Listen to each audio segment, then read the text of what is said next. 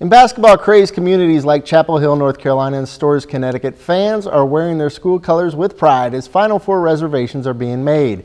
It was not long ago when that fever was alive in the Twin Cities as a dazzling point guard dribbled her squad into the national semifinals. Tonight, I go one-on-one with a Louisiana legend who continues to call Monroe home. With a style that transcended her time. I love the pass, and I love the score. I never turn it down open shot though. A Korean teenager became a Louisiana legend. And everywhere we go, someone knows EJ. It's a reputation built from admiration from fans and opponents. I've played against quite a few great point guards, but she was one of the greatest that I've played against, and I've said that, and I will continue to say it. Growing up in Korea, E.J. Ok's introduction to the game came as a curious fifth grader.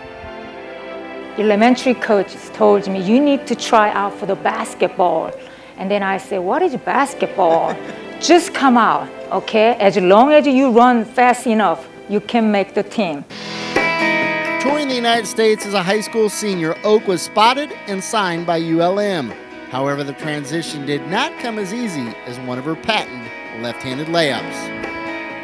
I had a really tough time to speak and write, just everything. She communicated through basketball, and fans hung on her every word. I had great memories here at ULM, and I love my university. The love affair blossomed as the three-time All-American averaged nearly 19 points and 9 assists a game in her career. More importantly, she led ULM to the 1985 Final Four and a 102-15 record from 1982 to 86.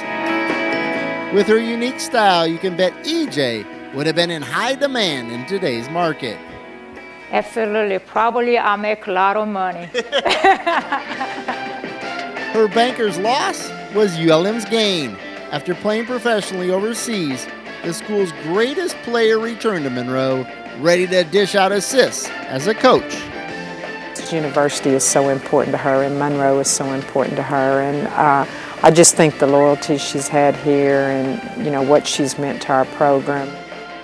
Her loyalty includes 20 years as an assistant coach. While the current Warhawks had heard the stories of Ok's legendary past, they had never seen the highlights. That is until we arranged a special film session.